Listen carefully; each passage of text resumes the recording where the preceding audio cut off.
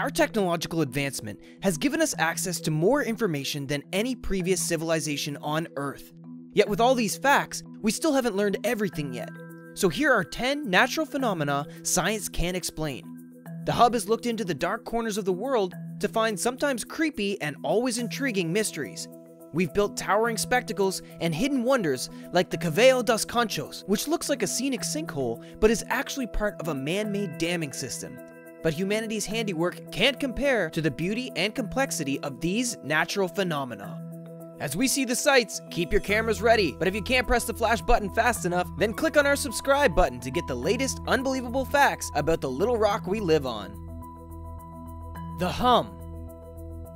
Imagine the most annoying noise you've ever heard. Maybe it's nails on a chalkboard, or maybe it's the voice your mom would use when telling you to take out the garbage. Now multiply that by 1,000 and pretend you have to listen to that every waking moment of every day, and you'll know what it's like to experience the hum. Disrupting the sleeping patterns and changing the lives of roughly 2% of the population, the hum is a low, distant rumbling noise that afflicts its listeners the world over, usually at night and usually indoors. When first heard, listeners thought it was a neighbor's home entertainment system or a nearby factory, but eventually they found similar stories of other victims online and in the news. This confirmed for them that they didn't suffer from tinnitus or any other hearing disease. A geophysicist named David Deming did the earliest scientific research on the hum and theorized that it might be the result of the mid-20th century US Navy project called Take Charge and Move Out, in which planes communicate with nuclear submarines via low-frequency transmissions whose vibrations could be the cause of the intolerable noise. Although this theory didn't solve the case, an online world hum map was created in 2012 to help hum sufferers connect and share in their hearing pain. Hessdalen lights.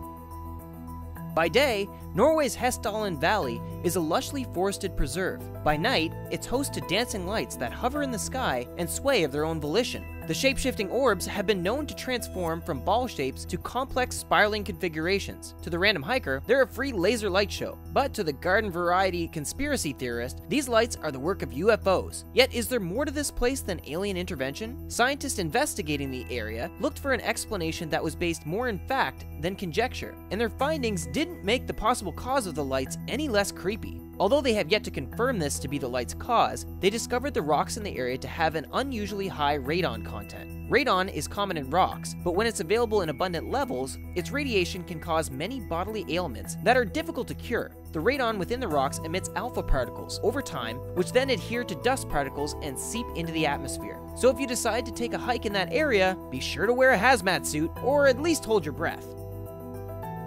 Star jelly.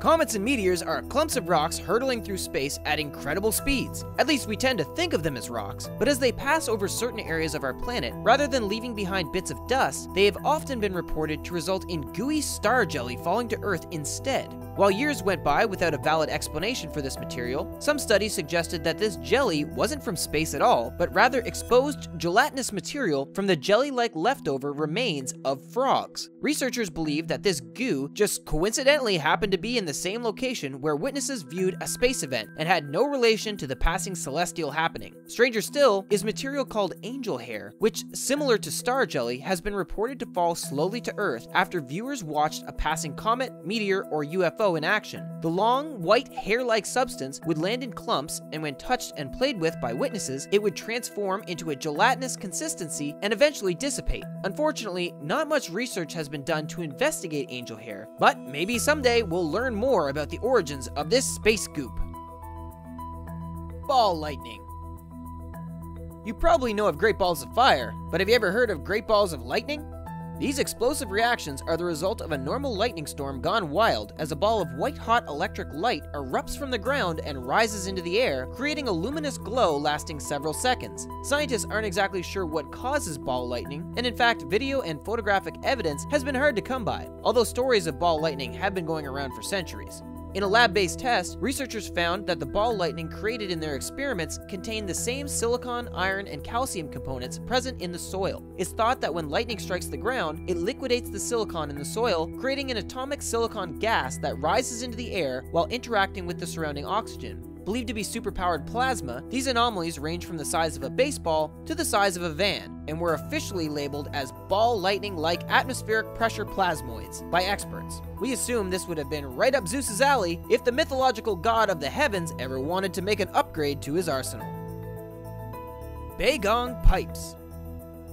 Unlike the fleeting and instantaneous event of ball lightning, the Baigong pipes have been around for over 100,000 years. The pipes were stumbled across by American paleontologists digging for bones in the area around Mount Baigong, just outside of Delinga, China. In a pyramid-like mound of earth, at the base of the mountain, scientists explored one of 3 caves and discovered a series of pipes perfectly embedded into the rocks and running through much of the mountain itself. As this discovery was made in 2002, there hasn't been all that much time for this discovery to become a legendary unsolved mystery, but it still caught the imaginations of conspiracy theorists and random curious readers alike. Around the pipes were found to be stones that could have been used as tools by whoever may have crafted these iron pipes that are connected to a bed of an ancient salt lake. And who smelted them is a pretty curious question, since they're dated to approximately 140,000 years ago, and modern human history only extends back 30,000 years. While many argue extraterrestrial involvement, skeptics are quick to point out that the iron piping could be solidified magma, iron sediment, or petrified tree roots. Oh my god particle. The God particle has been getting a lot of publicity lately, as scientists spent decades trying to prove the existence of this elusive subatomic particle, which gives mass to all things in the universe. But the oh my god particle is part of a newer theory that's absolutely out of this world. Back in 1991, over Utah, this oh my god particle was first detected, streaking overhead only slightly slower than the speed of light. That's right, a particle millions of times faster than any speeds we could produce in a lab, and it was found right in our neighborhood. Traveling at 320 eeV, exa-electron volts of energy, it was a heck of a lot faster than the 60 eeV speed limit at which scientists theorized particles would slow down. But this one came from an unknown source nearby and is still confounding astronomers and physicists. A cosmic ray hotspot found in the northern hemisphere is believed to be the culprit, harnessing these passing particles and sending them hurtling towards Earth. Without the hotspot, we wouldn't be able to see these groundbreaking subatomic objects shoot into our neighborhood. These particles have the potential to revolutionize astrophysics and ensure that we are truly living in an OMG moment. The Pink Lake. Meanwhile, in the southern portion of our planet, Australia's Lake Hillier stands out above other bodies of water. This famous pink lake is so deeply colored, even a small glass of its waters will retain its rusty pink dye. Its contrast is made all the more noticeable because this small lake, at 2,000 feet long, lies right next to the deep blue waters of the Pacific Ocean. Scientists have not yet agreed on what makes the lake its brilliant pink hue. Could it be the Dunalia salina microalgae, which generates the same color pigments seen in carrots, albeit with a slightly different shade? Or the reaction between the water's sodium bicarbonate and the salt in the lake's bedrocks? Or it could possibly be the halophilic bacteria present in the land surrounding the lake. Although scientific questions still remain, the lake is great for tourism as the pink water is harmless to any person who wishes to take a dip. First discovered by explorer Matthew Flinders in the early 1800s, Lake Hillier lies in Middle Island, 6 miles off the coast of Western Australia. In the years since its discovery, it served as a beautiful swimming hole and a wonder to modern science. Fairy circles, Namibia. In the desert of Namibia, strange circles pockmark the landscape as far as the eye can see. These little rivets, lightly embedded into the dusty surface, have been known as fairy circles, and local culture has attempted to define them for generations. The indents in the red clay have been referred to as the god's footprints and are even believed to be charred spots where dragon's fire was breathed. Scientific theories have been more measured. Earlier explanations pointed to subterranean termites eating their way through the underground area and causing an above-ground circle formation in the process. A similar offering suggests that different strains of grass are fighting for the top spot on the desert's surface and end up creating a no-man's land where neither grass survives. Researchers ran a series of computer simulations incorporating both these theories and found that likely both were cooperating to cause the fairy circles. Warring bands of termites set up their home bases near each other, eating vegetation in the center of what would become a fairy circle, and engaging in a Cold War standoff in which they cannot consume in the enemy termite area. When combined with self-sustaining methods of local grasses, a fairy circle shape could be etched into the land. Synchronous fireflies. Unlike the battling factions of termites in Namibia, the teamwork of fireflies in North America creates an illuminating nighttime sight.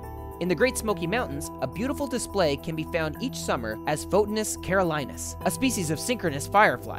One of 19 different species found in the park, they are the only synchronous lightning bugs there, and are one of only 2 spots where the synchronized flyers can be found in North America.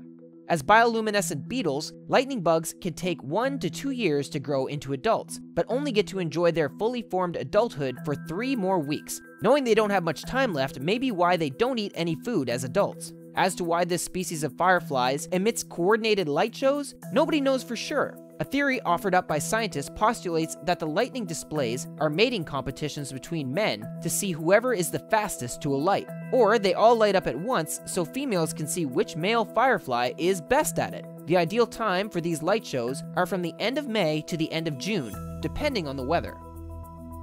Humpback communications. If fireflies can light up entire forests with luminous choreographed shows, imagine what bigger-brained mammals can do on a larger scale. Apparently, they can learn and adapt to changes pretty quickly. When herrings, their primary food source, faced a downturn in population off the coast of New England, the whales needed to adapt quickly. Before 1980, all humpbacks had been known to use a bubble net feeding method. Herds of whales would swarm under a school of fish, confuse them by blowing bubbles up towards them, then maneuver around the bubble net to catch the prey. By 1980, a seaside observer caught a whale tapping the water's surface first before diving down into a fresh bubble net. This method, known as lobtail feeding, apparently works particularly well with catching sand lance, and by 2007, it was practiced by around 40% of the local whale population. That's quite a testament to these animals' cognitive abilities. In addition to feeding techniques, the mammals are known to recognize patterns and even teach each other songs. Now, if only we could train whales to sing some hits, we could have the first best-selling album sung by an animal on our hands. We hope your mind hasn't been too blown by these natural phenomena. As age-old mysteries are solved and we learn more about the world around us, maybe you can be a part of the new exciting discoveries that lie just around the corner. In the meantime, there's always more weird and unexplainable things to uncover on The Hub. Thanks for joining.